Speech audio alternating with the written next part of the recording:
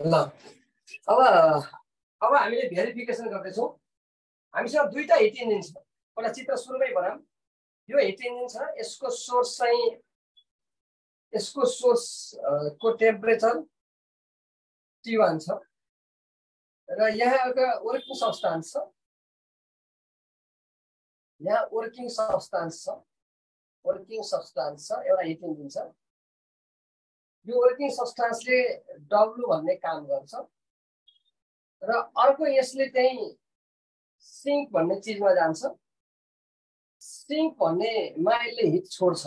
यो सिङ्कको temperature T2 हो र यसले यहाँबाट हिट Q1 लिन्छ र यहाँ चाहिँ Q2 हिट जस्तै आफूले W काम गर्छ, बाँकी रह्यो भनेको Q1 - W। Q1 भन्ने हिट सोर्सबाट लियो, त्यसैबाट W काम गरौँ भनेको 2000 रुपियाँ सरकारबाट लियो अथवा 2 लाख लियो। त्यो मध्ये 80,000 को के अरे 80,000 को काम गरौँ। 2 लाख को 80,000 घटाइदिएपछि 1,10,000 आयो। 1,10,000 भत्कार गरौँ है। यसरी बुझ्नु पर्यो। Q1 हिट लियो, W काम गरौँ, बाँकी रह्यो Q1 - W सिङ्कमा लियो। यसको सिङ्कको टेम्परेचर T2 छ। यहाँ Q2 गर्न पर्यो है। यसको नाम हो हिट इन्जिन A र अर्को हिट इन्जिन B छ। यसको पनि सेम सोर्स हुन्छ T2 है र यसको वर्किङ सब्स्टान्सबाट यसले काम चाहिँ कति लिन्छ भने Q1 प्राइम भन्ने हिट लिन्छ यसले वर्किङ सब्स्टान्सबाट र काम चाहिँ के गर्छ वर्किङ सब्स्टान्स यो चित्र छिटो बनाउनु होला। वर्किङ सब्स्टान्स यसले काम चाहिँ W नै गर्छ। दुईटा हिट इन्जिन छन्, दुईटैले एउटै टेम्परेचरको रेन्जमा काम गर्छन्। यसले नै ए भन्नेले पनि T1 र T2 को बीचमा काम गर्छ। B भन्नेले T1 र T2 को बीचमा काम गर्छ। तर तिनीहरू दुईटैले वर्क डन चाहिँ एउटै गर्छन्। तिनीहरूले वर्क डन के गर्छन्? एउटै वर्क डन गर्छन्।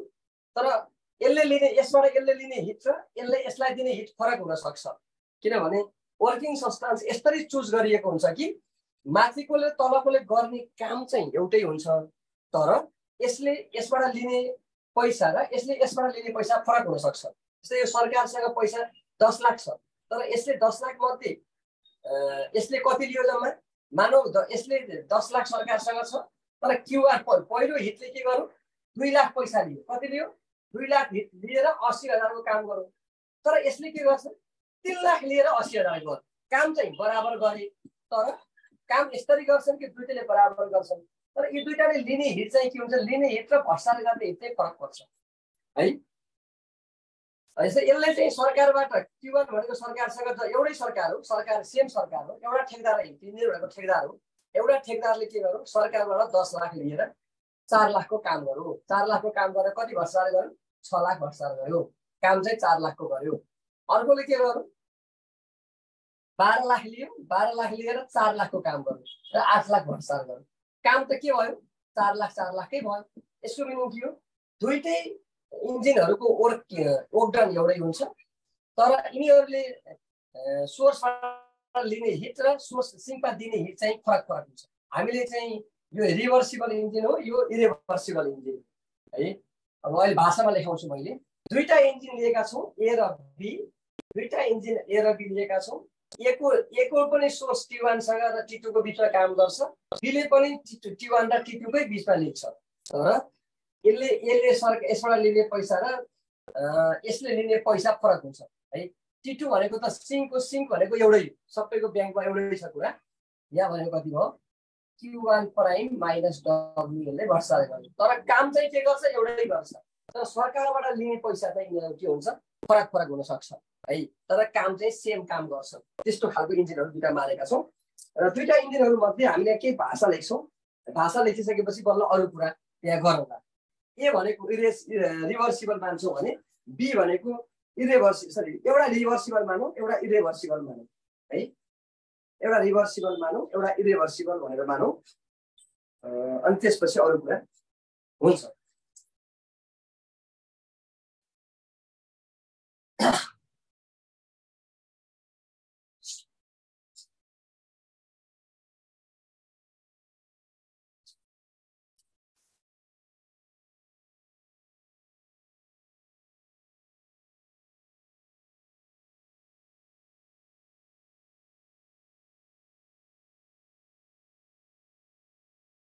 let us consider two engines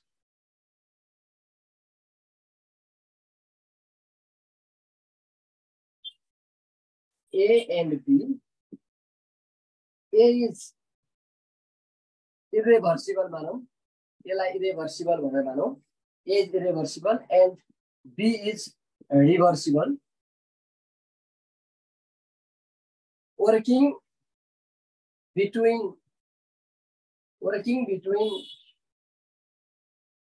same temperature range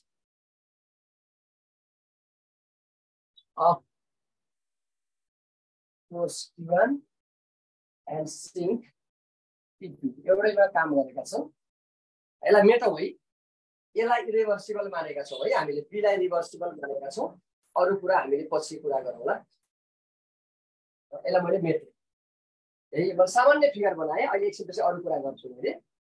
मलाई यो कुरा बुझ्नु होला. अलिक इम्पोर्टेन्ट पनि छ.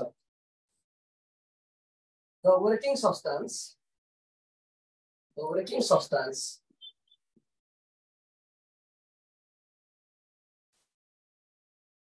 used in two engines is chosen such that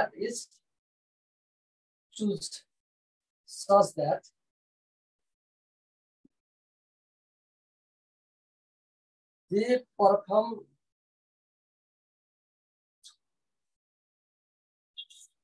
same work per cycle. दुईटैको काम के छ? एउटा काम चाहिँ एउटै गर्छन्. सरकारबाट कति पैसा लिन्छन् थाहा छैन है. फर ए को लागि इफिसिएन्सी भनेको कति हो? W/Q1 हो. फर बी को लागि इफिसिएन्सी इटा प्राइम भनेको W/Q1 प्राइम हो है त. हामीले चाहिँ इफिसिएन्सी कसको धेरै भनेर देखाउने हो? ए चाहिँ रिभर्सिबल होइन इरिभर्सिबल भनेर मानेका छौं. बी भनेको रिभर्सिबल हो भने हामीले यहाँ उल्टो मान्नुपर्छ साथीहरु. उल्टो मान्नुपर्छको अर्थ हामीले देखाउनु पर्ने इफिसिएन्सी यसको धेरै हो. तर अहिले के मानौं? लेट इटा ए को इफिसिएन्सी धेरै छ भनेर मानौं र हामीले मानेको कुरा गल्ती छ भनेर प्रुफ गरियो भने इटा बी को इफिसिएन्सी धेरै हो भन्ने कुराको प्रमाणित हुन्छ. हामीले यहाँ के गर्छौं? इरिभर्सिबल ए हो, रिभर्सिबल बी हो. इरिभर्सिबलकै इफिसिएन्सी धेरै छ भनेर मान्छौं. त्यो मान्दा हामीले निकाल्ने रिजल्ट हाम्रो एकदम त्यो युनिभर्सल ट्रुथ आउँदैन. त्यो डिग्रीको रिजल्ट आउँछ. नट एक्सेप्टेबल रिजल्ट आउँछ. त्यो नट एक्सेप्टेबल रिजल्ट आएपछि हामीले मानेको कुरा ठीक छैन भन्छौं. हामीले मानेको कुरा ठीक नभएपछि के ठीक हो त? इटा ए हैन इटा बी ठुलो हो भन्ने कुरा ठीक हुन्छ. त्यो अहिले मैले गरेपछि तपाईहरुले बुझ्नुहुन्छ. द्याट इज यो धेरै छको अर्थ के हो? W/Q1 ठुलो भयो W/Q2 भन्दा Q1 प्राइम भन्दा हो कि हैन? यसको मिनिङ यही हो. अब W काटिएको अर्थ के हो? 1/Q1 greater than 1/Q1 prime. 1/Q1 ठुलो हो भने के हुन्छ? यसको मिनिङ यस्तो भयो भने रेसिप्रोकल ठुलो भयो भने माथि लगेर के हुन्छ? यसको मिनिङ के हो? Q1 prime is greater than Q1. 1/Q1 ठुलोको अर्थ Q1 प्राइम के रहेछ? ठुलो रहेछ है. है यो भनेको यो हो र यो भनेको के हो? यो हो है.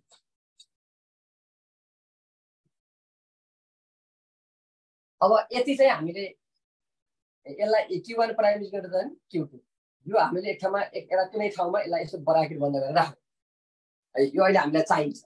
Q1 प्राइम चाहिँ ठुलो. हाम्रो एजम्पसन अनुसार Q1 प्राइम ठुलो हुनु पर्दो रहेछ. इफिसिएन्सी ए को ठुलो हुनको लागि Q1 प्राइम भनेको हिट इन्जिन बी ले सोर्सबाट लिएको चीज धेरै हुनु पर्दो रहेछ. किनभने इफिसिएन्सी धेरै हुनलाई के हुनु पर्छ? त्यसले सरकारबाट धेरै पैसा लिँदो रहेछ भन्ने अर्थ लाग्छ है त. यसमा केही समस्या छ भने कुरा राख्नु होला. होइन भने मैले अब यसको यसलाई मेटेर अर्को फिगर बनाउनु पर्ने हुन्छ.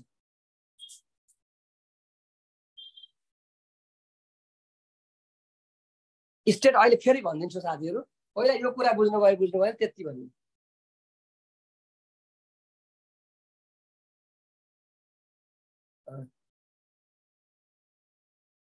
यहाँसम्मको कुरा क्लियर छ भने अरु केही पनि छैन दुईटा हिट इन्जिन छ एउटा ए भनेको र बी भनेको दुईटैको टेम्परेचर रेन्ज T1 T2 एउटै छ अनि ए भन्नेले एउटा काम गर्छ के अरे इरिभर्सिबल हो बी भनेको रिभर्सिबल मानेका छौं यसको इफिसिएन्सी ठुलो छ भनेर मान्छौं ठुलो भनेको अर्थ यो ठुलो हो W काटियो यो यस्तो भयो यसलाई हामीले उल्ट्याएर लेख्यो भने यो एरो पनि उल्टिन्छ भनेको Q1 प्राइम थियो ठुलो हो यसको पनि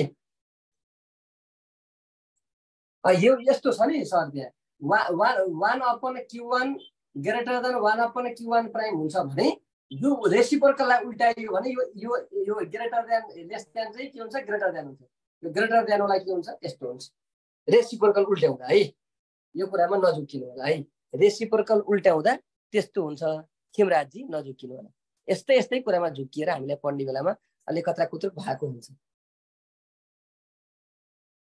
देखिएस् है अब एउटा फिगर बनाऊ यो दुईटा इन्जिनलाई हामीले एकै ठाउँमा कम्पाइल गर्दियौं के हुँदो रहेछ है दुईटा इन्जिनलाई एकै ठाउँमा कम्पाइल गर्दा कस्तो देखिन्छ अनि हेरौं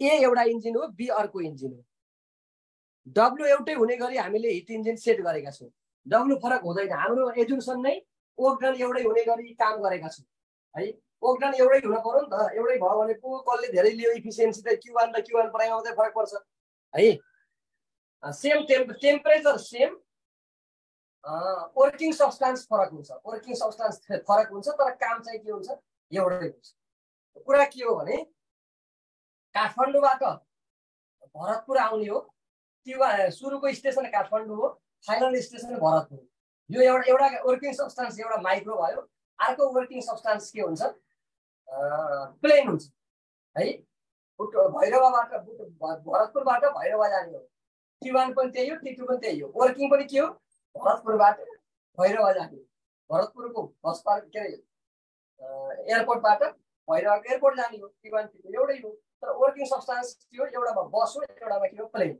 बसले के गर्छ ओक्टन कति काम गर्छ कति पैसा बसले लिने पैसा र प्लेन लिने पैसा त के हुन्छ फरक हुन्छ नि तर काम के हुन्छ सुरुवात बिन्दु र अन्तिम बिन्दु एउटै हुन्छ वर्किङ सब्स्टान्स काम चाहिँ एउटै हो तर इफिसिएन्सी कसको धेरै भन्ने हो कसले कसबाट कति पैसा ल्याएको छ त्यो अनुसार इफिसिएन्सी हुन्छ वर्किङ सब्स्टान्स फरक हुन्छ तर काम चाहिँ बराबर गर्छ काम भनेको पुग्ने नै है वर्किङ सब्स्टान्स फरक हुन्छ है वर्किङ सब्स्टान्सले कति लिन्छ भन्ने कुरा फरक हुन्छ के त्यो अहिले मैले भनिदिन्छु फेरि अब एउटा फिगर बनाऊ यहाँ एउटा सोर्स राखौं यो सोर्स राखौं है एउटै सोर्समा काम गर्छ एउटा इन्जिन एले काम गर्छ है एउटा इन्जिन एले काम गर्छ यसले चाहिँ Q1 भन्ने हिट लिन्छ यहाँबाट कति लिन्छ Q1 भन्ने हिट लिन्छ अनि त्यसपछि तल सिङ्कमा दिन्छ केमा दिन्छ सिङ्कमा यी दुईटा इन्जिन छन् नि एउटा रिभर्सिबल एउटा इरिभर्सिबल तिनलाई कम्पाइल गर्दै एकै ठाउँमा कनेक्सन गरेर एउटै इन्जिन बनाऊ हेरौँ त कस्तो इन्जिन बन्छ Q1 लियो यसले काम कति गर्यो यता Q1 लियो र यतापट्टि काम कति गर्यो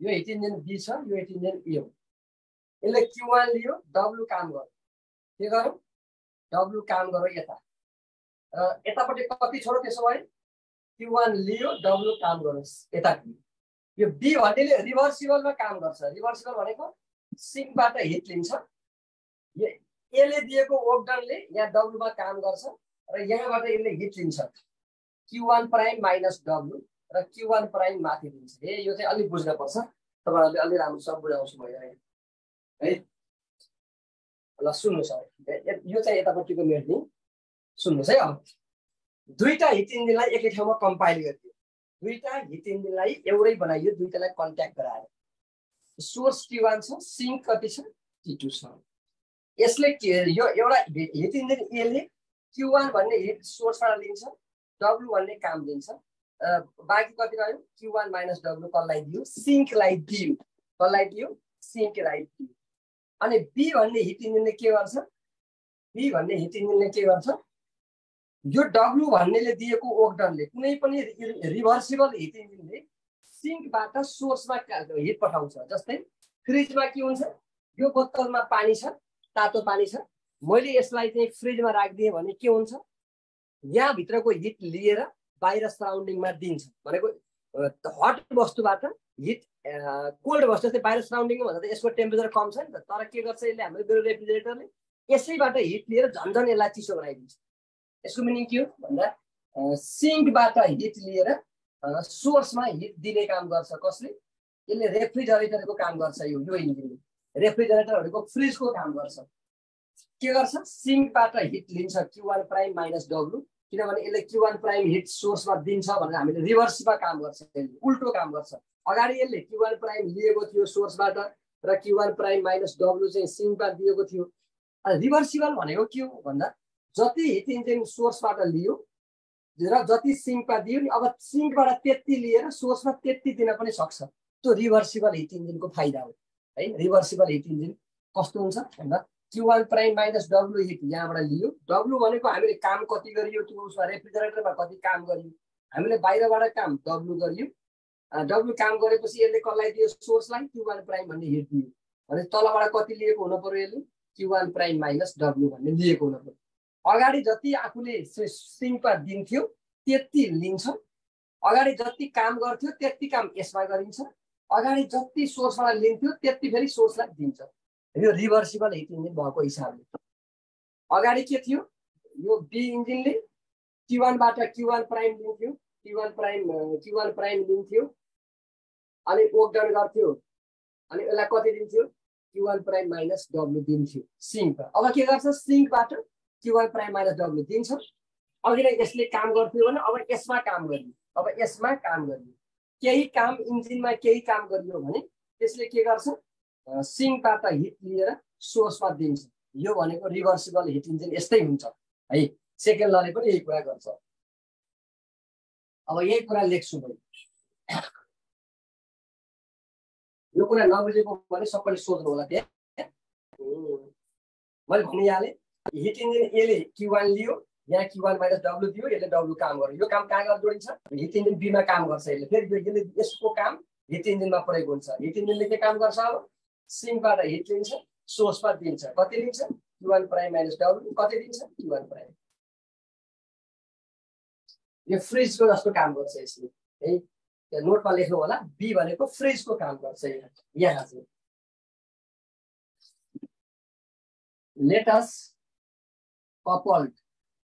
let us coupled two engines दुईटा इन्जिनलाई जोडा बनाइदिउँ two engines such that A works directly and drives the engine B drives the engine B REVER reverse this was reversibly yes I be on right and drives the engine B reversibly engine B works as refrigerator से काम गर्छ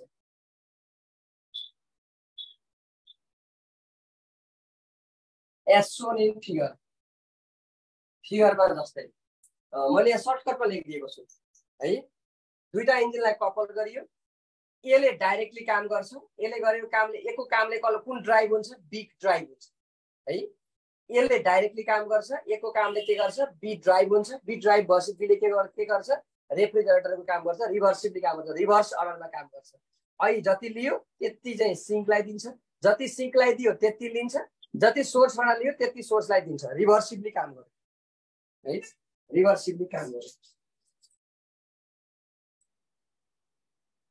एसोरेन figure भनेपछि यहाँ केही गर्नै पर्दैन फिगरमा भनेको यस्तो figure दिएपछि हुन्छ यसबाट लियो यसमा दियो यहाँ देखिन्छ धेरै भाषा लेख्न पर्दैन नाउ प्राइमरी चेन्ज गरौँ the net heat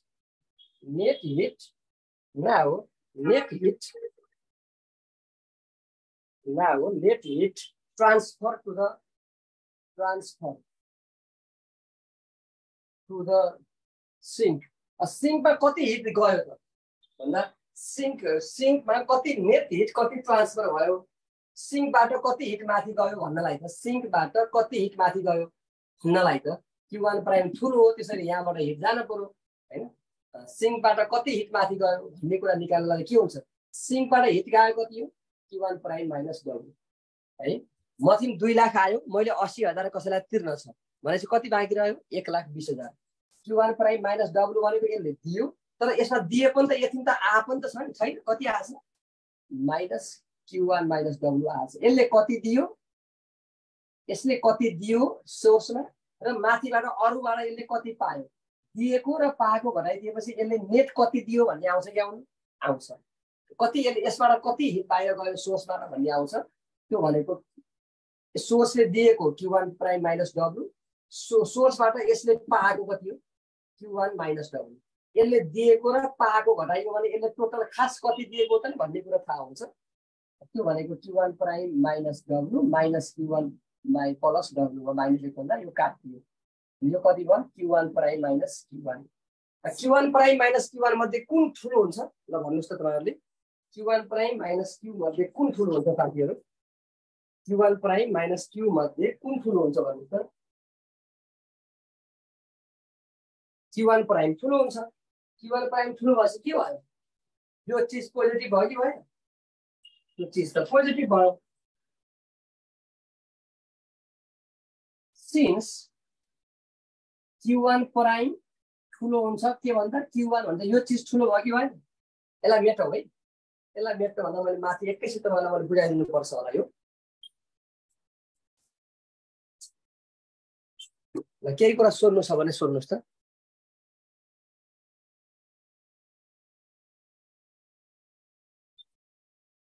Q1 prime ठुलो हुन्छ कार्नट इन्जिनको नामै कार्नट हो केही कुरा सोध्नु छ भने प्लिज आस्क मी सोध्नु होला यो इम्पोर्टेन्ट छ राजाजी हुँदैन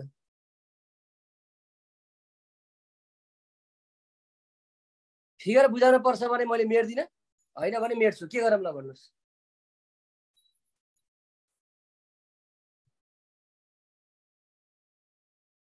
हिट चाहिँ सिङ्कमा ट्रान्सफर हुन्छ रिभर्सिबल हिट इन्जिनमा हुन्छ नि त न्युटन सेकेन्ड लले के भन्छ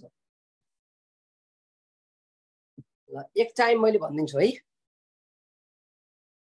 साथीहरु ढिलो ढिलो आउनुहुन्छ अनि त्यहाँ समयमा भ्याइएन भन्नुहुन्छ जाँचमा यही आउला अनि दुईटा हिट इन्जिन छ मैले अगाडि हिट इन्जिनको बारेमा भनिदिसकेको छु एउटा सोर्स छ एउटा सिङ्क एउटै टेम्परेचरमा काम गर्ने दुईटा इन्जिन छ दुईटा इन्जिनलाई कपल गरियो जोडा बनाइयो बियाबारी गरियो असारको महिना लाग्छ केही फरक पर्दैन हैन हामी लमीको काम गर्दियौं यो सोर्स र सिङ्कको बीचमा दुईटा इन्जिन छ दुईटा इन्जिनलाई चाहिँ जोडा बनाइया छ यहाँ यसमा चाहिँ अब मेरो कुरा सुन्नुस् Q1 बाट यो हिट इन्जिन ए भनेको रिभर्सिबल हो बी भनेको रिभर्सिबल रिभर्सिबल भनेको यसले सोर्समा सिङ्कबाट पनि हिट लिएर सोर्समा दिन सक्छ यस्तो खालको चाहिँ इन्जिनलाई रिभर्सिबल भन्छ त्यो भनेको यसमा यदि कुनै पनि इन्जिनमा बाहिरबाट एक्सटर्नल वर्क डन गरियो भने त्यसले चाहिँ सिङ्कबाट इनर्जी लिएर सोर्समा दिन सक्छ त्यो चाहिँ सेकेन्ड ल नै त्यही हो अब हामीले के गर्नु पर्यो भने Q1 बाट यसले चाहिँ Q1 लियो यो यति टेम्परेचर भएको ठाउँबाट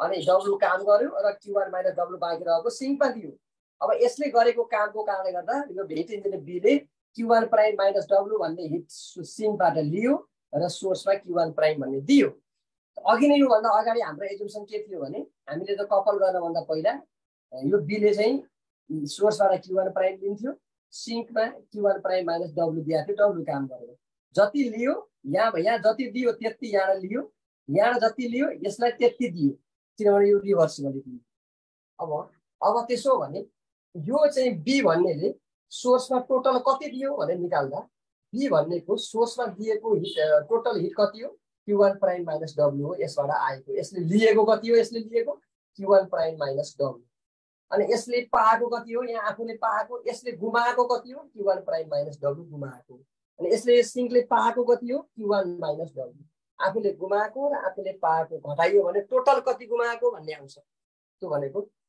यो घटाइदियो घटाउँदा Q1 प्राइम माइनस Q हामीलाई के थाहा छ Q1 प्राइम भन्ने ठुलो छ Q1 भन्दा अब Q1 भन्दा ठुलो छ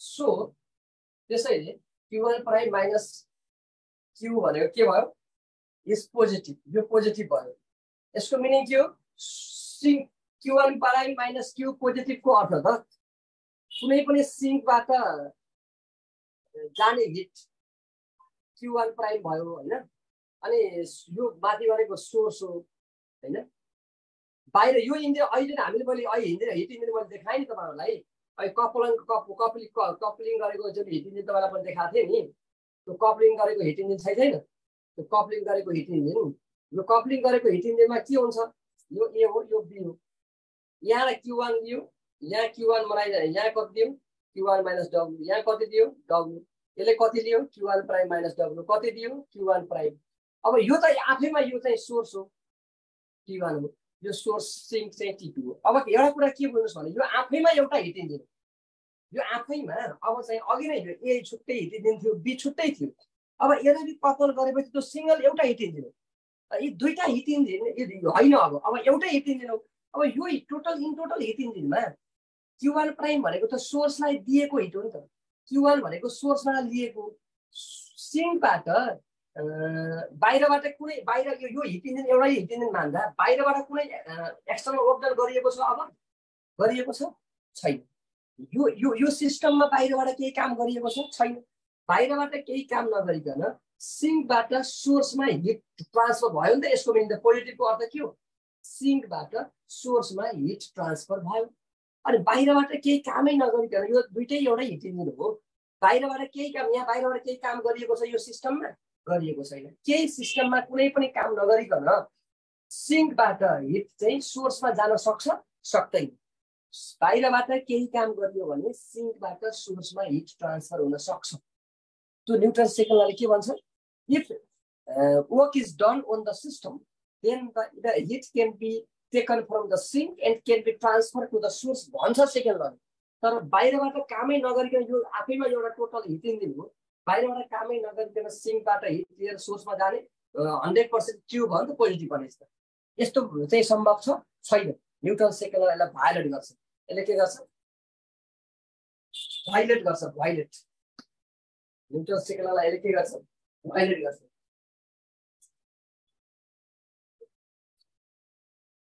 which is not possible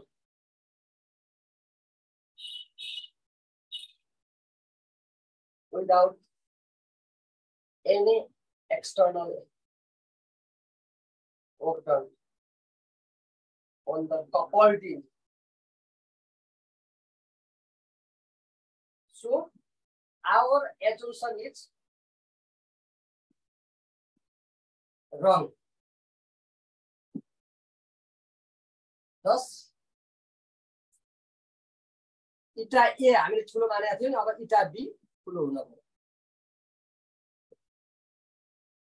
which प्रुव्स the efficiency of reversible engine is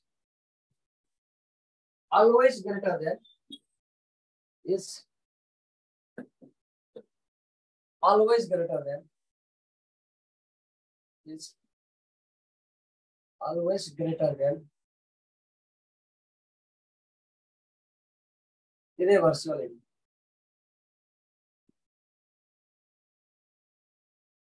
ल त्यही हो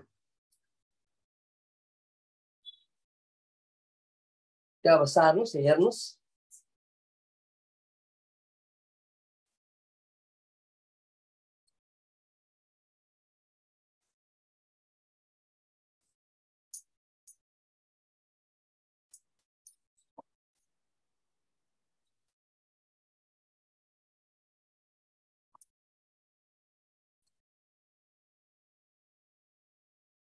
उहाँलाई मैले आज पोलराइजेसन पनि भ्याउने हो बल्ल 8 बजे आछ 9 बजेसम्म पढाएर भए पनि भ्याउने हो ल केही छ भने सोध्नुस् हैन भने यो एकदम इम्पोर्टेन्ट छ छर्लक्क बुझ्नु भयो होला आज net heat transfer to the source होला के भनेको हिट टेकन फ्रम कपल केमा भन्नुभयो which is not possible without any external organ on the coupled engine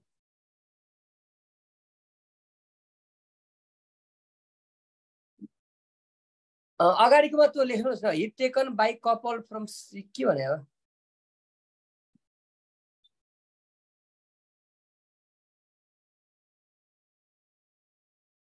हामीले त गुमाको पाको है त के भने अब कुरो बुझिन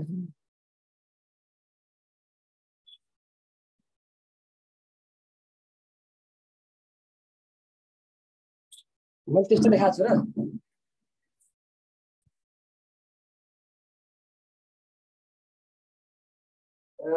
net heat transfer to the sink लेखा हैन net heat transfer from the sink लेखा होला net heat transfer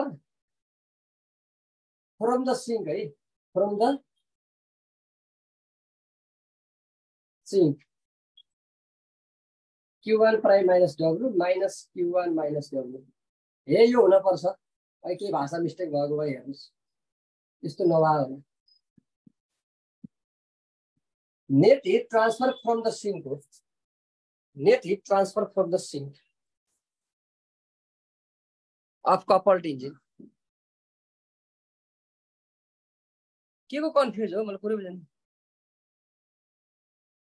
q1 prime minus q1 त छ त ठिकै छ त यहाँ त्यही त आयो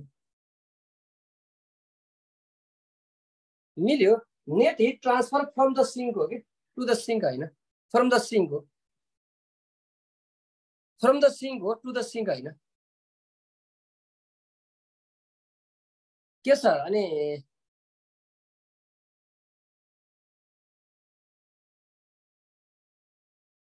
अघि to the two the sink होइन फ्रम द सिंक है मैले टु द सिंक लेखेको भए त्यहाँ फ्रम द सिंक बनाउनुस् त टु द सिंक होइन फ्रम द सिंक है टु द सिंक लेखेर टुलाई फ्रम बनाउनु होला है सिंकबाट हो नि त है त हेरौँ त कहिलेकाहीँ त्यहाँ मिस्टेक भयो होला ठिक छ धन्यवाद मलाई मैले हेरेछु भयो साथीहरू अघि टु द थियो अरे अब घट्यो ठिक छ बुझाजी ठिक छ अब भयो नि केही छैन नि डिफ्र्याक्सन सरले पढाउनुहुन्छ भोलि बिहान म आज पोलराइजेसन पढाइदिन्छु आज सकाइदिन्छु ल सजिलो छ कि गाह्रो छ यो हिट इन्जिन कार्नट इन्जिन सजिलो छ हैन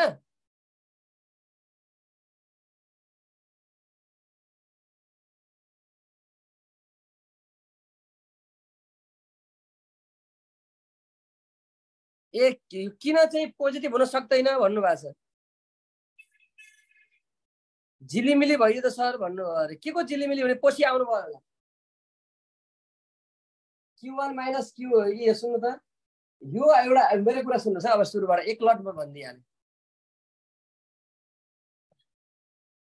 यो हामीसँग एउटा हिट इन्जिन यसलाई रेकर्डेड भिडियो हेर्नु होला एकपटक q1 prime minus q1 positive हुन किन सक्दैन भने यो जुन सिस्टममा त बाहिरबाट दुईटा हिट इन्जिन त आफैमा एउटा सिस्टम हो हैन यो दुईटा हिट इन्जिन त आफैमा एउटा सिस्टम हो नि त दुईटा हिट इन्जिन आफैमा सिस्टम हो बाहिरबाट कुनै पनि काम नगरिकन एक्सटर्नल कुनै काम गरिएको छैन बाहिरबाट कुनै पनि काम नभइकन यो तलको सिंकबाट हिट लिएर सोर्समा चाहिँ दिन सक्छ त यसको मिनिङ त q1 प्राइम त यसलाई दिएको सोर्सलाई दिएको भन्दा सोर्सबाट लिएको भन्दा सोर्सलाई दिएको धेरै हुन पर्यो नि त सोर्सलाई दिएको चिज त धेरै हुनलाई बाहिरबाट काम गरेको हुन पर्यो यो सिस्टममा दुईटै सिस्टममा अनि बाहिरबाट काम नगरिकन सोर्सलाई दिएको भन्दा अनि सोर्सबाट लिएको यो q1 प्राइम ठुलो हो नि q1 सानो भने त हुनै सक्दैन है त्यो अघि नै छुट्टा छुट्टै हुँदा भयो कपल गर्ने बेला भएन एकचोटि हेर्नु होला अब पोलराइजेसनमा जाउँ त्यस्तो समस्या भयो भने एक दिन अलि पछि रिभाइज क्लास गरौँला अलि पछि त अब के पर्ने हो त्यही पनि तपाईँलाई त्यस्तो लाग्यो भने कुनै दिन यसो आधी घन्टा मिलाएर पनि त्यहाँ मेसेज गर्नुभयो भने म पढाइदिउँला अब पोलराइजेसनमा जाउँ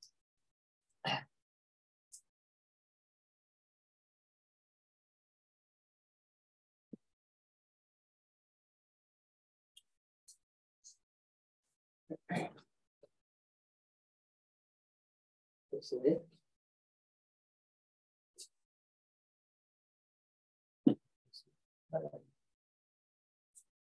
पानी दिनुहोस्।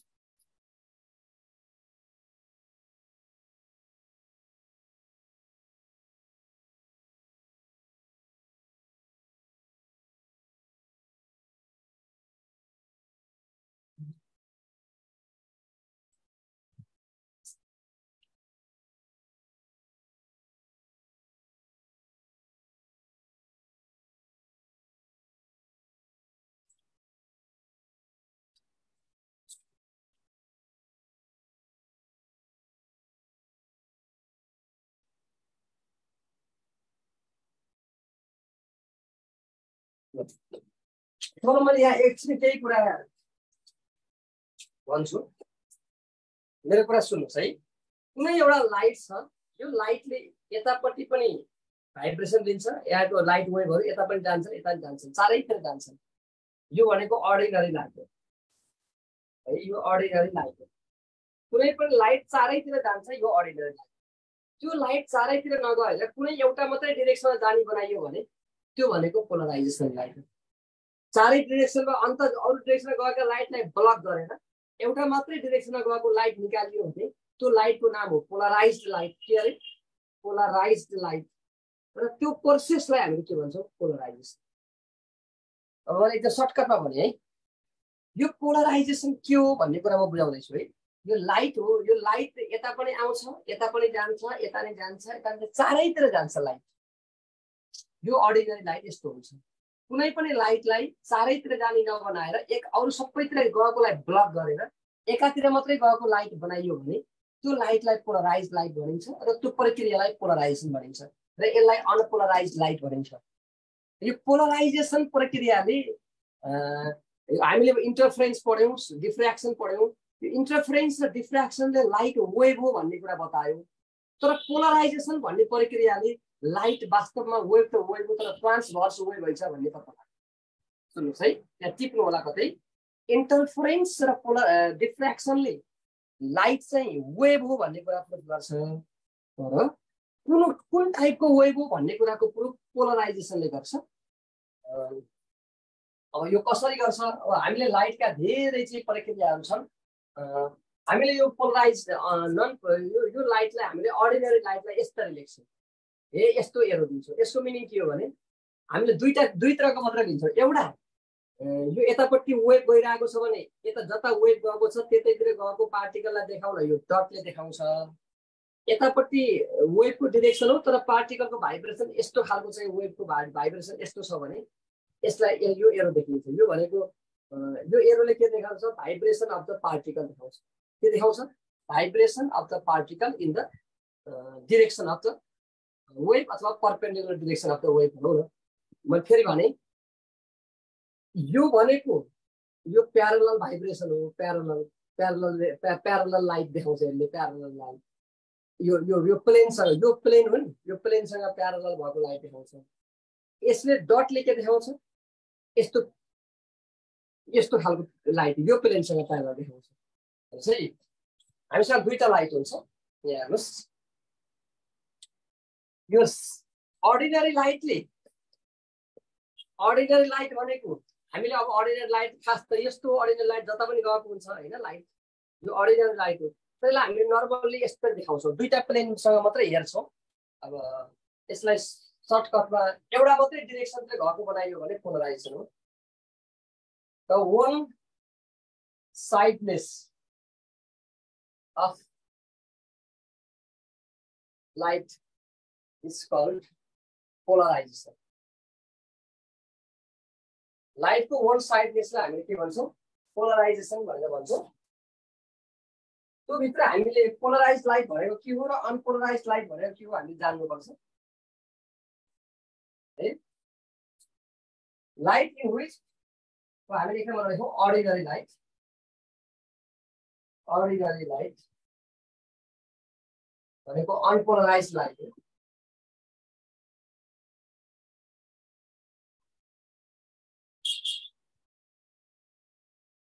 Light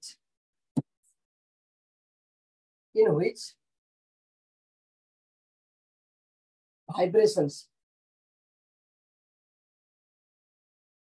are symmetrically distributed.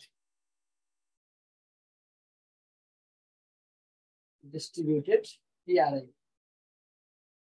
Symmetrically distributed about the direction of propagation.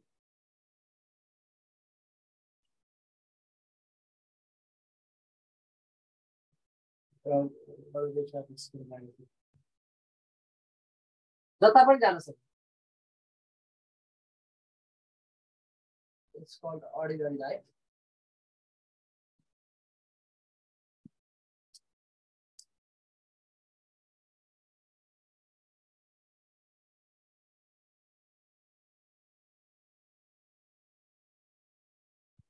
अब अर्को लेखौँ unpolarized light.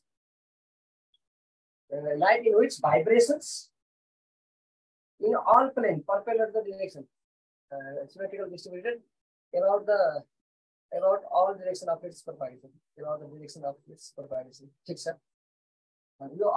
यो पनि यो अब polarized light हो. Polarized light. एकातिर मात्रै गएको लाइट नै पोलराइज्ड. हामीले यो खासै त्यसरी जान्नु पर्ने डेफिनेसन जाने हुन्छ. The light in which the vibration of light is restricted in a particular plane. एउटा मात्रै plane, particular plane. It's called polarized light.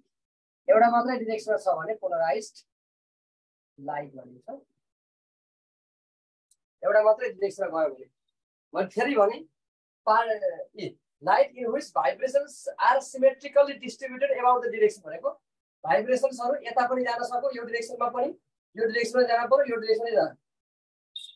Are symmetrically distributed about the directions of its propagation. जता पनि possible भएका propagation, जता जता जान मन लाउने त्यतै भाइब्रेसन भयो. जता पनि जान सक्छ लाइट. तर पार्टिकुलर डिरेक्सन मात्रै भनौँ भने यहाँ कहाँ छ? Restricted in a particular plain. Particular direction लेखेर हुन्छ, पार्टिकुलर प्लेन लेखेर हुन्छ. स्पेसिफिक प्लेनमा मात्रै गयो भने त्यो चाहिँ पोलराइजेसन अफ लाइट.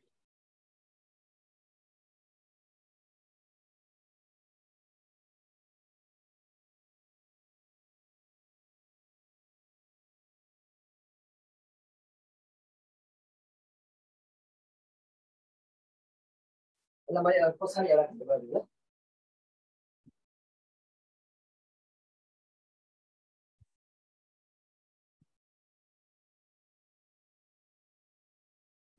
सर्टकटमा बुझ्ने कुरा बुझौँ.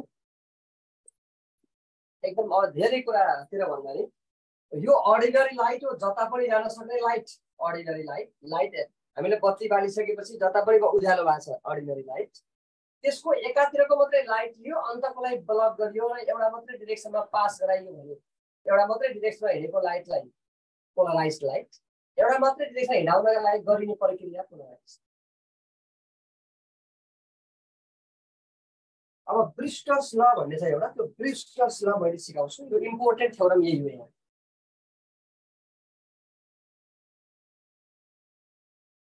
ब्रिस्टर्स ल, BREWSTERS, ब्रिस्टर्स ल.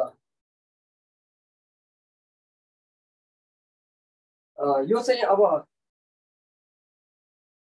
स्टेट एन्ड प्रुफ क्वेसन लेखौँ है पहिला. यो एकदम इम्पोर्टेन्ट हो, very important. Estate and proof ब्रिस्टर्स ल. यो हो बुझ्न पर्ने. यो चाहिँ अलि राम्रैसँग बुझ्नुपर्छ है. यो 1+4 मार्क्समा आउँछ.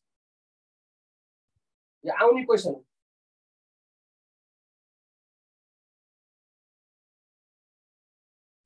स्टेटमेन्ट लेखिहालौँ अनि बुझाउँला. यो नबुझाइकन मैले तपाईँलाई छोडिदिनु. जहाँ चाहिँ आउने त बुझाउनु पर्यो. स्टेटमेन्ट.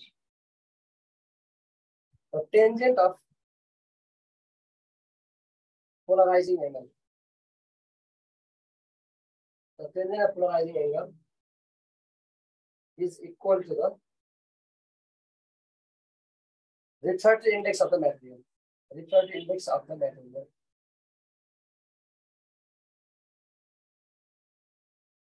below.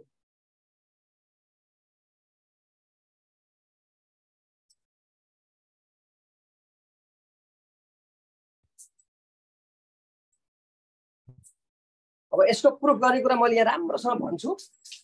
अब दायाँ बायाँ चाहिँ केही कुरा छ भने बिर्सनुस्, पुरै अगाडि हेर्नुस्। आरआई भनेको रिफ्र्याक्टिभ इन्डेक्स हो मनिषाजी, आरआई भनेको रिफ्र्याक्टिभ इन्डेक्स हो। अब मेरो कुरा सुन्नुस्, यो एउटा ग्लास स्ल्याब हो, कुनै एउटा म्याटेरियल हो। यो म्याटेरियलमा यो नर्मल खिचिएको छ, सम्झनुस् है। अनि केही छैन, यो एउटा म्याटेरियल हो। यो म्याटेरियलको रिफ्र्याक्टिभ इन्डेक्स म्यू छ अहिले भनौँला। यहाँ एउटा लाइट आयो, अर्डिनरी लाइट। अर्डिनरी लाइटलाई यस्तो एरो बिचमा थोप्लो दिन्छौँ, यस्तो एरो ल है, मेरो ढोका लाएर एरो यस्तो एरो बिचमा थोप्लो दिएपछि अर्डिनरी लाइट। यसको मिनिङ के हो? यो लाइट यता जाने लाइट र अनि यता जाने लाइट छ यहाँ भनेको हो। यो प्लेनलाई हामीले डट प्रोडक्टले देखाउँछौँ। यसको मिनिङ के हो भने डटको मिनिङ यो लाइट यता जाने लाइट पनि छ, एरोको मिनिङ तल माथितिर तलतिर जाने मात्रै लाइट छ भन्ने हो के। यो प्लेनमा पनि लाइट गइरहेछ, यो प्लेनमा पनि लाइट गइरहेछ है। अब यदि हामीले डट मात्र लेख्यौँ भने त्यो यता छ लाइट, यता मात्रै आएको छ है। यदि हामीले यस्तो मात्र दियौँ भने लाइट यसरी मात्रै आइरहेको छ। दुईटा मध्ये हामीले एउटा लेख्यौँ भने यो पनि पोलराइज्ड हो, यो पनि पोलराइज्ड। दुईटालाई सँगै लेख्यौँ भने त्यो अनपोलराइज्ड है। दुईटालाई सँगै लेखेपछि अनपोलराइज्ड। अब यो चाहिँ पोलराइजेसन आउँदै गर्दा सुरुमा यसले केही लाइटहरू रिफ्लेक्ट गर्छ है, केही लाइटहरू यसले रिफ्र्याक्ट गर्छ। मित्रहरू एकदम दायाँ बायाँ कतै नहेरिकन हेर्नुहोस् भनेको छु मैले। केही लाइटहरू यसले यहाँ लाइट इन्सिडेन्ट भयो होइन, यो नाम ए हो, यसको नाम यन मानौँ, यसको नाम ओ मानौँ। यता बीतिर गयो केही लाइटहरू फर्केर, केही लाइटहरू सितिर आयो, रिफ्र्याक्ट भयो। सुरुमा के हुन्छ भने यहाँ जस्ता लाइट आयो नि, केही लाइटहरू रिफ्लेक्स इन्सिडेन्ट भएका लाइटहरू रिफ्लेक्ट हुँदा केही चाहिँ पोलराइज लाइट हुन्छन्, यस्तो पोलराइज लाइट। केही चाहिँ अनपोलराइज लाइट हुन्छन्, पार्सियली रिफ्लेक्ट भएका लाइटहरू केही पोलराइज केही अनपोलराइज हुन्छन्। तर जब हामीले यसको एङ्गल अफ इन्सिडेन्स बढाउँदै गइयो, जब यसको एङ्गल, यो एङ्गलको मात्रा बढाएर यो लाइटलाई यहाँ पठाइयो, अझ बढाएर यहाँ पठाइयो, यसरी एङ्गल अफ इन्सिडेन्स बढाउँदै गइयो भने एउटा यस्तो सिचुएसन आउँछ कि यो रिफ्लेक्टेड भएका सबै लाइट रेहरू पोलराइज हुन्छन्। एउटा त्यस्तो सिचुएसन आउँछ है। फेरि सुन्नुहोस् है, फेरि सुन्नुहोस् है। यो एउटा प्लेन छ, यो एउटा कुनै म्याटेरियल छ है। यो म्याटेरियलमा अनपोलराइज लाइट आयो। अनपोलराइज लाइट आउँदा केही लाइटहरू रिफ्लेक्ट हुन्छन् भने केही लाइटहरू रिफ्र्याक्ट हुन्छन्। र रिफ्लेक्ट भएका अथवा रिफ्ल्याक्ट भएका केही लाइटहरू चाहिँ के हुन्छन्, यो इन्सिडेन्ट लाइट जस्तो हुँदैन। केही चाहिँ पोलराइज हुन्छन्, केही चाहिँ के हुन्छन्, अनपोलराइज हुन्छन्। तर हामीले यो इन्सिडेन्ट एङ्गल छ, यो इन्सिडेन्ट एङ्गल नर्मलसँग इन्सिडेन्टले बनाएको इन्सिडेन्ट एङ्गल, यो इन्सिडेन्ट एङ्गलको भ्यालु बढाउँदै गइयो भने एउटा त्यस्तो सिचुएसन आउँछ। बढाउँदै गइयो भने बढाउँदै गइयो, अब लाइट यसरी पठाउने होइन, अब यहाँ पठाइयो, अब यहाँ पठाइयो, यहाँ पठाइयो, यसरी बढाउँदै गइयो भने एउटा यस्तो सिचुएसन आउँछ कि जति बेला के हुन्छ, सबै रिफ्लेक्टेड लाइटहरू पोलराइज हुन्छन्। सबै रिफ्लेक्टेड लाइटहरू पोलराइज भएपछि यसलाई स्टप गरौँ, रोकौँ। त्यति बेलाको यो जुन अवस्थामा हुन्छ त्यति बेला हुन्छ। अब मानौँ यो यहाँ यसरी लाइट आयो, यहाँबाट आयो, यहाँबाट रिफ्लेक्ट भयो। अब यो सर्टेन एङ्गल कति बेला यस्तो हुन्छ भनेर सोध्नुभयो भने यो अनपोलराइज आएको छ, यहाँ थोप्लो दिएको छु, अनपोलराइज आएको छ, थोप्लो दिएको छु, अनपोलराइज आएको छ। तलपट्टि गएका लाइटहरू कुनै पोलराइज हुन्छ, कुनै अनपोलराइज हुन्छ। तल हामीलाई स्वाद छैन छु तल। तर रिफ्लेक्ट भएका रे अफ लाइट छ नि, फिगर राम्रो छैन कि किन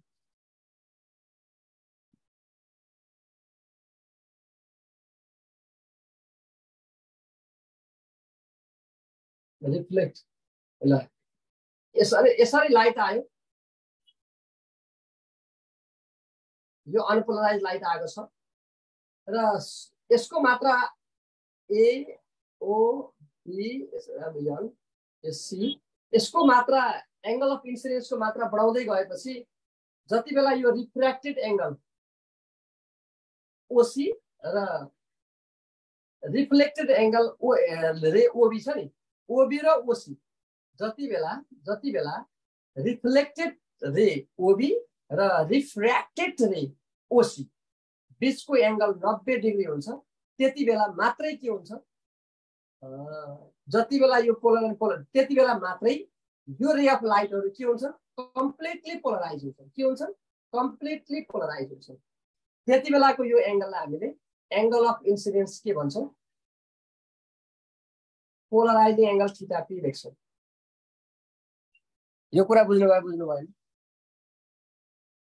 सर्टेन एंगलमा यसलाई पठाउँदै गर्दा जुन एंगल यसको एंगल जति हुँदा एंगल अफ इन्सिडेन्स को भ्यालु जति हुँदा रिफ्लेक्टेड रेहरु पुरै पोलराइज हुन्छन् कम्प्लिटली पोलराइज हुन्छन् रिफ्लेक्टेड रेहरु कम्प्लिटली पोलराइज भएको बेलामा एंगल अफ इन्सिडेन्सलाई हामीले के भन्छौं पोलराइजिङ एंगल भन्छौं त्यो कति बेला हुन्छ जति बेला रिफ्लेक्टेड र रिफ्र्याक्टेड रे रिफ्लेक्टेड र रिफ्र्याक्टेड रे बीच 90 डिग्री को कोण हुन्छ त्यति बेला सबै रिफ्लेक्टेड रे अफ लाइटहरु पोलराइज हुन्छन् त्यति बेलाको एंगल अफ इन्सिडेन्सलाई पोलराइजिङ एंगल भनिन्छ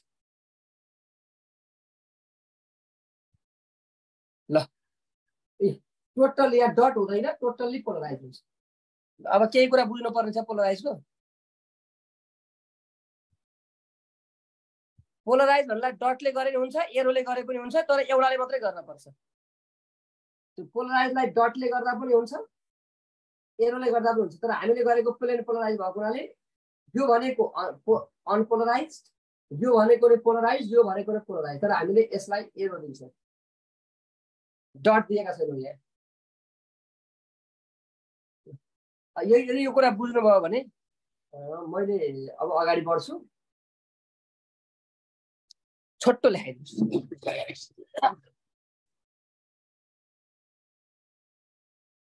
Let us consider an unpolarized light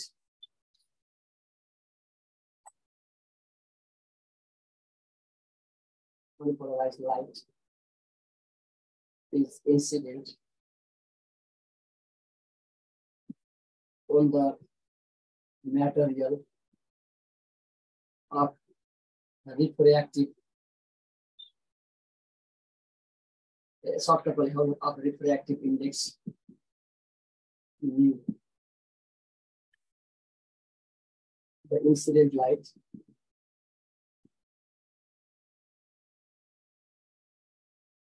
some part of incident light is reflected and some part is refracted. When angle of incidence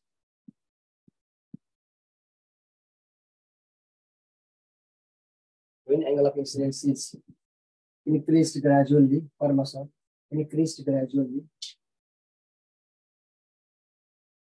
a situation is arrived.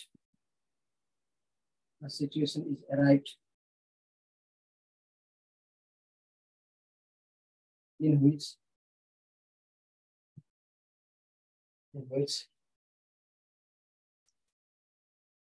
all of the reflected light becomes polarized. That will be polarized.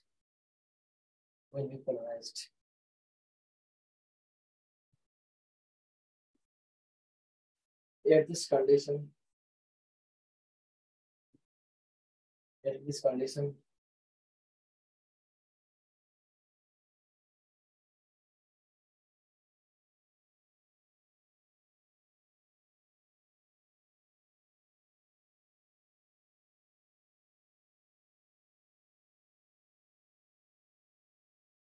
Line गयो आउँछ है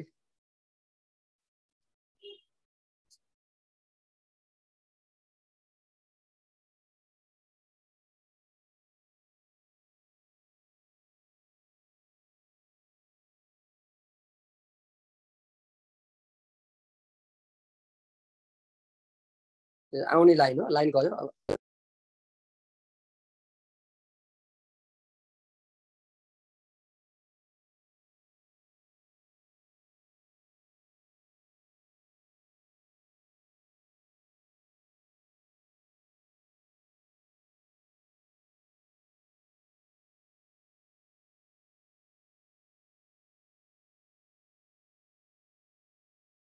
data लिन लाग्छ एकछिन।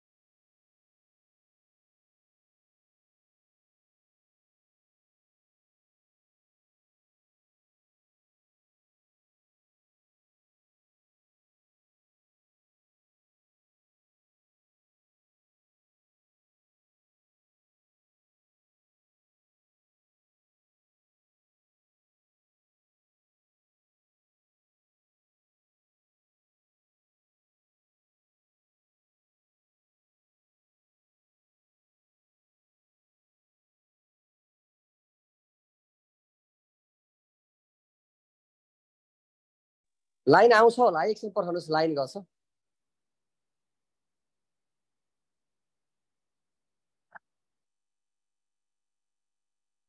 एकछिन weight गर्नुहोस्, म line आएपछि खबर गर्छु है।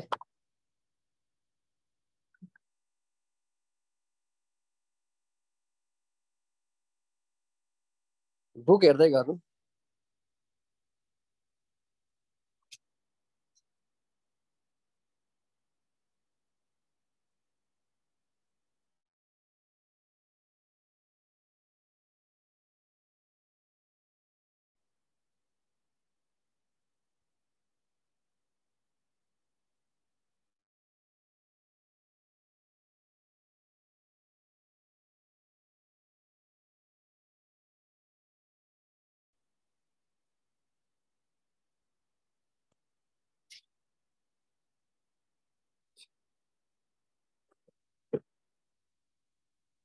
ठिक छ, लाइन किन यस्तो गरिरहेको छ?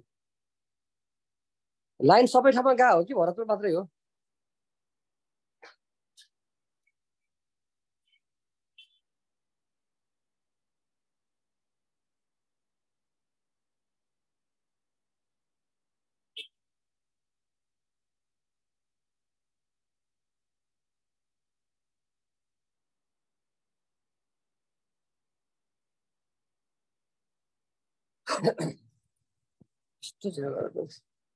म एकछिन पर्खनुहोस् के अरे, अब लाइन आयो भने पढाउँला।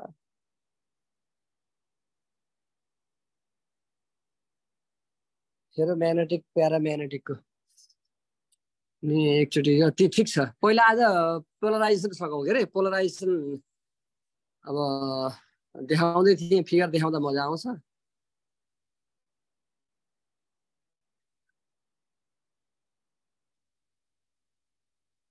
सबै साथीहरू आउनु भएको छ आज है। आज नै हो मेरो लास्ट क्लास सायद, अब बिचमा एक दिन त पढाउला। एउटै हो, कसले सोध्नु भएको छ, एउटै हो त।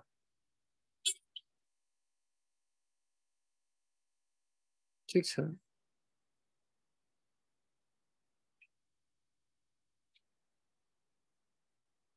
आइक्यो।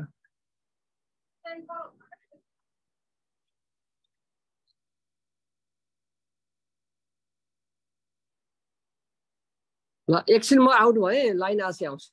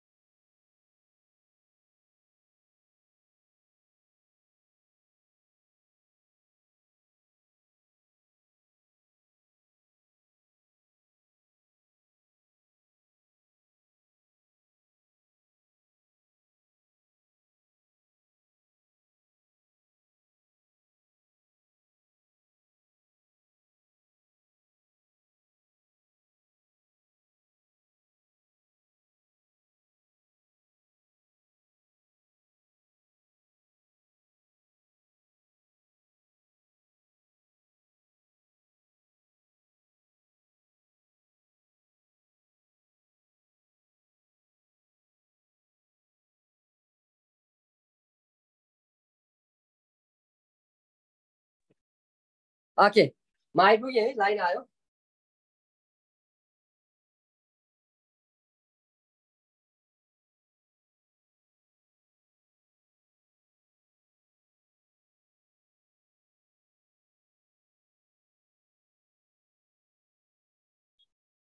ल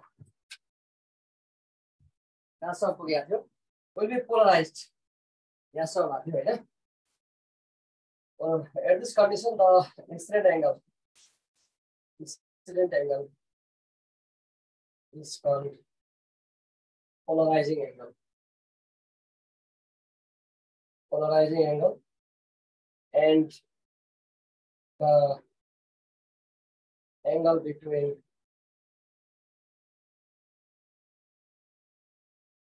reflected ray and refracted ray is 90 degree. तिनीहरू परपेन्डिकुलर हुन्छ नि भनेको 90 डिग्री हुन्छ परपेन्डिकुलर हुन्छ नि अब यो थीटा पी हो भने एंगल अफ इन्सिडेन्स यो थीटा पी हो भने एंगल अफ रिफ्लेक्सन पनि के हुन्छ थीटा पी हुन्छ किन angle of incidence is equal to के हुन्छ एंगल अफ रिफ्लेक्सन हुन्छ साथीहरुलाई इन्फर्म गर्नु है त्यहाँ ग्रुपमा लेख्नु होला है साथीहरु angle of incidence is equal to के हुन्छ एंगल अफ रिफ्लेक्सन हुन्छ सरी यो इन्सिडेन्ट हो यो रिफ्लेक्सन यो दुईटा के हुन पर्छ बराबर हुन पर्छ लज अफ रिफ्लेक्सनले त्यही भन्छ लज अफ रिफ्लेक्सनले त्यही भन्छ यहाँसम्म त लेख्नु न मैले मेटेकै छैन त है म्याथमेटिकल कुरा बुझाइदिन्छु ल्याङ्ग्वेज त बुझिहाल्नुहुन्छ नि नाउ फ्रम स्नेल्स लले के भन्छ एकै छैन त्यो भन्दा पहिला यो थीटा पी हो यो टोटल 90 भयो एनओ एन प्राइम भनौँ यो तलको नाम के भनौँ एनओ एन प्राइम यो रिफ्लेक्टेड रे भनेको ओसी हो यसले यहाँ बनाएको एंगललाई थीटा मात्रै भनौँ के भनौँ theta angle of incidence theta P angle of reflection theta P किनभने इन्सिडेन्स र रिफ्लेक्सन बराबर हुन्छ तर रिफ्र्याक्सन बराबर हुँदैन त्यो थीटा मात्रै भयो र यो रिफ्लेक्टेड रे र रिफ्र्याक्टेड रे यो रिफ्लेक्टेड रे भनेको बी रिफ्लेक्टेड भनेको के रिफ्र्याक्टेड भनेको के सी यो ओसी र ओबी के हुन्छन् परपेन्डिकुलर हुन्छन् कसले भनेको यो त्यही लबाट आयो अब यहाँ angle N O N prime बराबर के हुने भयो माथि theta P plus 90 plus theta भयो कि भएन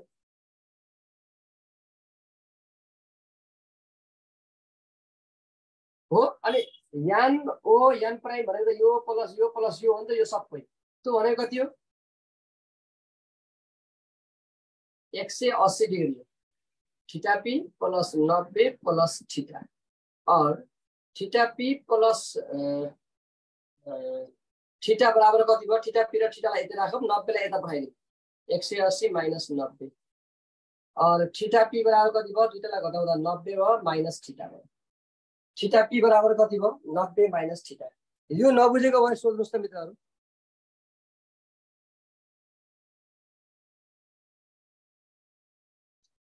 के भन्छन् यार ल सुन्नु सर ब्रिस्टर्स एंगल 45 डिग्री होइन कहाँ 45 डिग्री हुन्छ ब्रिस्टर्स एंगलको कुरा होइन नि साथीहरु यहाँ ब्रिस्टर्स एंगलको कुरा होइन के यो छ नि यसलाई पोलराइजिङ एंगल भन्छ त्यसलाई ब्रिस्टर्स पनि भन्छ तर पोलराइजिङ एंगलको कुरा गर्दैछौँ हामीले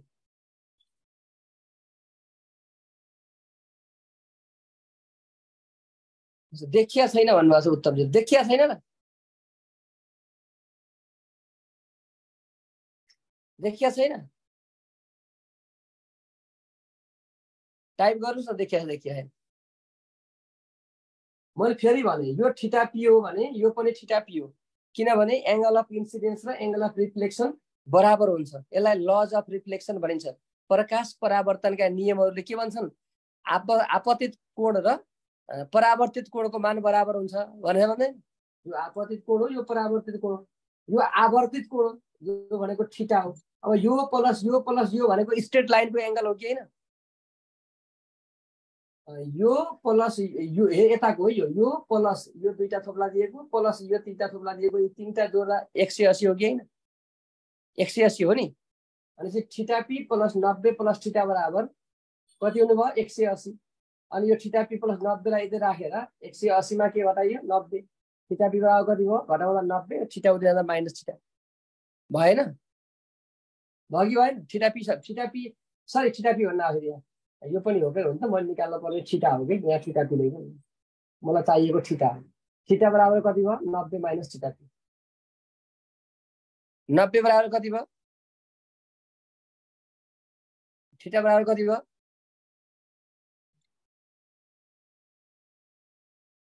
थीटा पी बराबर कति भयो sorry theta P plus theta बराबर 180 माइनस 90 थीटा बराबर घटाउँदा 90 माइनस थीटा पी यो बुझ्नु भएको छ नि रिफ्र्याक्टेड सानो हुन्छ त सानो भएर के भयो त यहाँ त्यही भयो त 90 माइनस थीटा पी भयो त यो रिफ्र्याक्टेड सानो हुन्छ यो सानै बनाएको छु मैले थीटा पी यो भयो यो 90 भयो यो थीटा भयो तीनटा जोड्दा 180 भयो अनि यो 90 घटाउँदा 180 माइनस 90 भयो यो थीटा पी यता पठाउँदा थीटा बराबर कति भयो 90 माइनस थीटा पी भयो के चेन्ज छ र भने यो त साह्रै सजिलो भयो त लेख्नुस् न साथीहरु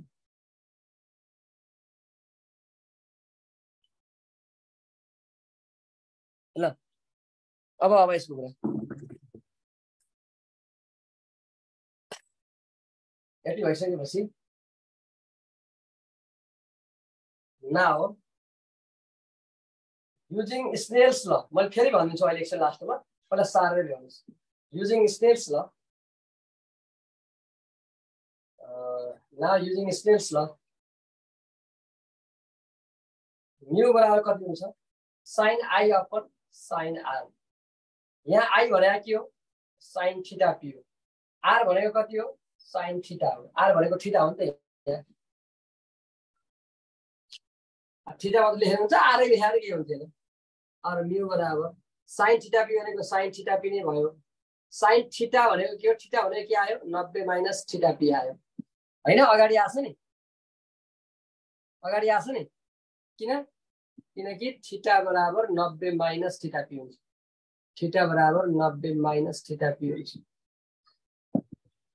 है भनेपछि और म्यू बराबर कति भयो sin theta P upon sin 90 minus theta भनेको के हो cos theta P sin 90 minus theta भनेको cos थीटा हो भनेको के हो म्यू बराबर tan theta P which proves the which is Brewster's law ल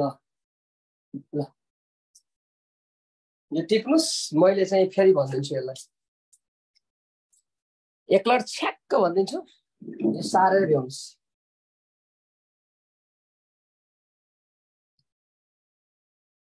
हैन यहाँ छवि त क्लियर छ अगाडि त अब हाम्रो कोर्सै भ्याइयो नि अब एउटा सानो क्वेसन गराउनु छ अनि भ्याइन्छ आज कोर्स कम्प्लिट हो नि त आज ताली बजाउने दिन हो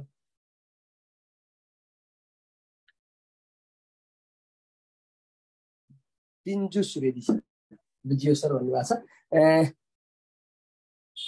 डिफ्र्याक्सनको सिंगल स्लिट पढ्न पर्यो सिंगल स्लिटै पढ्ने हो डबल स्लिट त पढिन्न हामीले अनि डिफ्र्याक्सन ग्रेटिङ चाहिँ पढ्न पर्यो मेन कुरा अनि उल्टो हुन्छ यताको कन्स्ट्रक्टिभ उता डिस्ट्रक्टिभ हुन्छ ठ्याक्कै उल्टो हुन्छ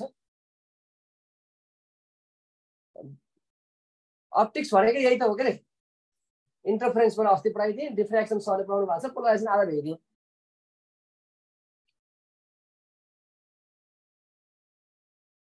सुदीप सरले भन्नुभएको छ अब मैले अब 5-7 मिनेटमा मेरो क्लास क्लोजिङ गर्छु अहिले बाइ नआउनुस् न यहाँ एउटा कुरा छ मित्र कस्तो खतरा कुरा छ ल सुन्नुस् है यो पोलराइजिङ यहाँ धेरै साथीहरुले यसो उसो लेख्नु भएको छ यहाँ हेर्नुस् अब एकछिन मेरो कुरा सुन्नुस् म्यालसलाई पनि हेर्नु होला यसो हेर्नुस् न त्यसलाई खासै त्यसै केही हेर्नु पर्ने छैन म्यालस त्यसलाई खासै हामीलाई इम्पोर्टेन्ट छैन यो इम्पोर्टेन्ट यहाँ हेर्नुस् अब यो रे यस्तो छ यहाँबाट यसरी इन्सिडेन्ट भयो यो अनपोलराइज लाइट छ मित्रहरु यो अनपोलराइज लाइट जति बेला चाहिँ कुनै एउटा चाहिँ मिडियममा ठोकिन्छ ठोकिएपछि केले रिफ्लेक्टेड हुन्छ, केले रिफ्र्याक्टेड हुन्छ। यसलाई बी भनौँ, यसलाई ओ भनौँ, यसलाई एन भनौँ, यसलाई ओ भनौँ, यसलाई एन प्राइम भनौँ, यसलाई सी भनौँ। यो अब इन्सिडेन्ट एङ्गलको मात्रा बढाउँदै बढाउँदै बढाउँदै जाँदा एउटा त्यस्तो समय आउँछ, त्यति बेला चाहिँ के हुन्छ, सबै रिफ्लेक्टेड रेहरू पोलराइज हुन्छ है। रिफ्लेक्टेड पोलराइज हुने बेलामा रिफ्लेक्टेड सबै रिफ्लेक्टेड रे अफ लाइटहरू जति बेला कम्प्लिटली पोलराइज हुन्छन् त्यति बेलाको एङ्गल अफ इन्सिडेन्सलाई पोलराइजिङ एङ्गल भनिन्छ। कम्प्लिटली रिफ्लेक्टेड भएका रे अफ लाइटहरू जति बेला चाहिँ रिफ्लेक्टेड रे अफ लाइटहरू कम्प्लिटली पोलराइज हुन्छन्, रिफ्लेक्टेडहरू कम्प्लिटली पोलराइज हुन्छन्, रिफ्लेक्टेड रे अफ लाइटहरू कम्प्लिटली पोलराइज हुने बेलामा एङ्गल अफ इन्सिडेन्सलाई थीटा पी भनिन्छ। त्यति बेला यो पनि कति हुन्छ, थीटा पी हुन्छ। र त्यस्तो अवस्थामा यो रिफ्लेक्टेड रे र यो रिफ्र्याक्टेड रे बिचको कोण 90 डिग्री हुन्छ। यसको नाम हामीले थीटा मानेका छौँ भनेपछि कति भयो, theta P plus 90 plus theta भनेको एउटा सरल कोण है, एउटा सरल कोण, स्ट्रेट कोण, सरल रेखामा हुने कोण। यो थीटा पी 90 र यो थीटा जोड्दा यो भनेको 180 हुन्छ। भनेको थीटा पी प्लस थीटा बराबर कति भयो, 180 माइनस 90। थीटा पी बराबर कति भयो, हाम्रो थीटाको चाहिएको हामीलाई, थीटा बराबर कति भयो, 180 मा 90 घटाउँदा 90 माइनस थीटा पी भयो। यो थीटा भनेको के हो, रिफ्र्याक्टेड एङ्गल हो। के हो, रिफ्र्याक्टेड एङ्गल हो। त्यसो भए अब म्यू बराबर sign I upon sign are. यो अवस्थामा साइन आई को भ्यालु कति हुन्छ, साइन थीटा पी। आर को भ्यालु कति हुन्छ, साइन आर को भ्यालु 90 माइनस थीटा पी आछ, 90 माइनस थीटा पी। हेर्नुस्, sine theta P, sign 90 minus theta P भनेको के हो, कस थीटा पी। त्यो भनेको tan theta P. Theta P भनेको पोलराइजिङ एङ्गल हो। थीटा पी भनेको पोलराइजिङ एङ्गल। त्यो भनेको के रहेछ, रिफ्लेक्टेड रे र रिफ्र्याक्टेड रे 90 डिग्री भएको बेलामा सबै रे अफ लाइटहरू, रिफ्लेक्टेड भएका सबै रे अफ लाइटहरू पोलराइज हुन्छन्, त्यति बेलाको एङ्गललाई पोलराइजिङ एङ्गल भनिन्छ।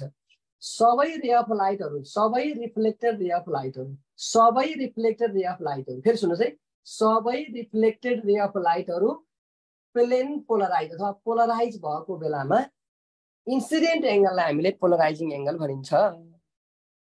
इन्सिडेन्ट एङ्गललाई पोलराइजिङ एङ्गल भनिन्छ। ल अब केही छ साथीहरू, लाइटको ट्रान्सभर्स नेचर भनेको के हो भन्ने कुरा पनि देखाउन मन लाग्छ। 5 मिनट छ, सुदीप सर आउनुहुन्छ, त्योभन्दा अगाडि मैले सबै भनिदिन्छु, टिपिहाल्नुहोस् है। So that light is transverse in nature, एउटा क्वेसन आउँछ, so that light is transverse in nature, transverse in nature, light चाहिँ नेचरमा ट्रान्सभर्स हुन्छ देखाऊ भनेर एउटा क्वेसन आउँछ। त्यति बेला एउटा चाहिँ यो लाइट लियौँ, अर्डिनरी लाइट भनेको अनपोलराइज लाइट, अर्डिनरी भनेको अनपोलराइज है, अनपोलराइज लाइट लियौँ। अनि यसलाई चाहिँ एउटा टर्मलाइन क्रिस्टलबाट पास गरौँ, एउटा टर्मलाइन क्रिस्टलबाट पास गरौँ। टर्मलाइन क्रिस्टल भनेको चाहिँ यो प्यारलल मात्रै पठाउँछ यसले, अरू चाहिँ यसले पठाउँदैन। यो टर्मलाइन क्रिस्टलबाट पास गरियो, यहाँबाट आएको रे अफ लाइटहरू यहाँ जान्छन्, अनि यतापट्टि फेरि अर्को टर्मलाइन क्रिस्टल युज गरौँ। यो टर्मलाइन क्रिस्टललाई चाहिँ हामीले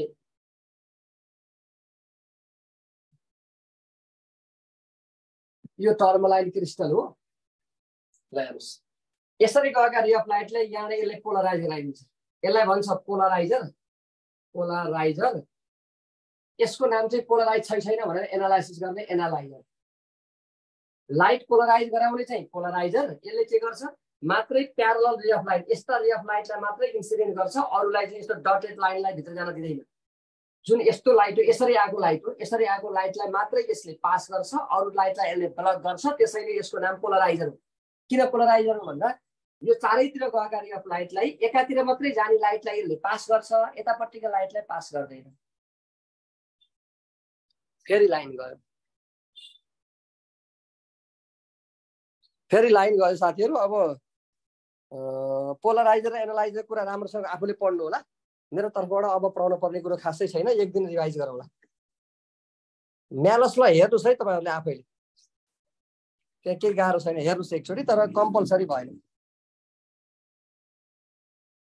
अब ठिक छ, 1-2 दिन अब क्लास चाहिँ सकियो होइन। अब 1-2 दिन चाहिँ तपाईँहरूले आफ्नो तरिकाले चाहिँ त्यस्तो समस्या लायो भने रिभाइजन क्लास 1-2 दिन ल्याउँला। अब क्लास चाहिँ बाँकी छैन है।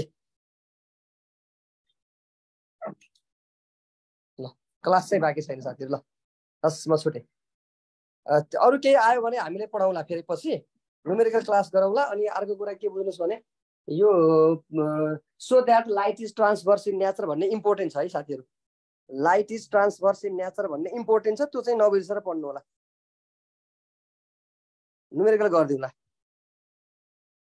एक दिन, अब टाइम मिलाएर पढाउँला, केही छैन। ल हस्, हजुरहरुको चाहिँ पढाइ राम्रो बनोस्, शुभ रहोस्। एन्सर भन्दिनु न भन्नुभएको छ यहाँ, के रहेछ मित्राजीले? के हो मित्रा म्याडम, तपाईले के एन्सर भन्नुभयो, सुन्नुभएको छ? हजुरले सोधेको कुरै बुझेन मैले।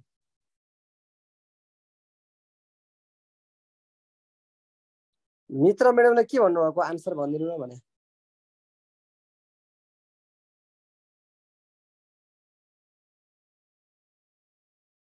Light is transverse in nature. अब लाइन गयो, एक दिनको छलफल गरौँ, त्यहाँ यसो हेर्नु होला है। लाइन गयो, इम्पोर्टेन्ट क्वेसन छ, एक दिन छलफल गरौँला भोलितिर अथवा कहिले हुन्छ सुदीप सरलाई सोधेर कुरा गर्नु है त। ओके बाई, शुभ रहोस्। मैले मेरो तर्फबाट भ्याउनु पर्ने कुरा भ्याइदिएको छु।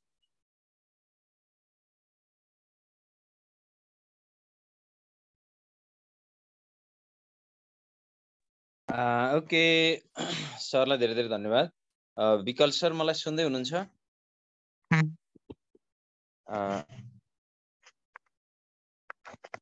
टेक्निकल सपोर्टमा रहेको साथी मलाई सुन्दै हुनुहुन्छ? रेस्पोन्स गर्नुहोस् त। टेक्निकल सपोर्टमा रहेको साथी मलाई सुन्दै हुनुहुन्छ? रेस्पोन्स ए होला प्लिज भिडियो स्पटलाइट गरिदिनु होला र सरको यो अगाडिको क्लासको रिकर्ड स्टप गरेर नयाँ रिकर्ड सुरु गरिदिनु होला।